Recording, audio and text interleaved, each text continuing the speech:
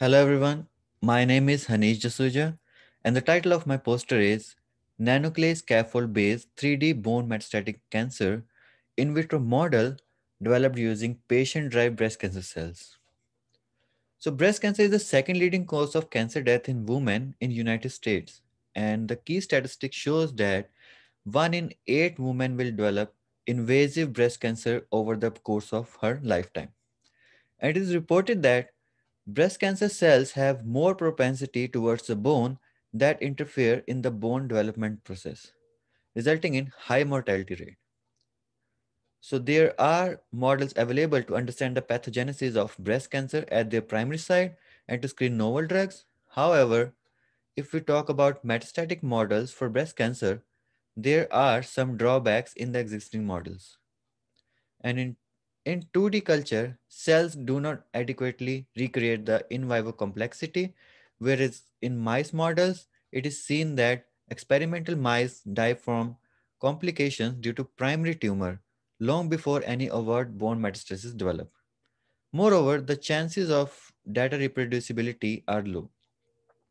Thus, to address these drawbacks, we designed 3D in vitro bone metastatic breast cancer model. So here we utilize polymer and nanoclay based scaffolds for the generation of 3D in vitro model. And if we look at the steps of cell culturing and cell seeding, so first we receive the patient tissue sample of breast cancer from Sanford, Fargo, and then we chop that into smaller chunks. Next, we isolate the cells from tissue chunks using digestion media that contains various enzymes.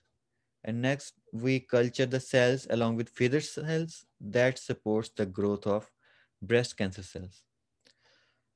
Uh, Next, we grow the bone onto a scaffold using mesenchymal stem cells, and then we seeded breast cancer cells on this tissue engineered bone.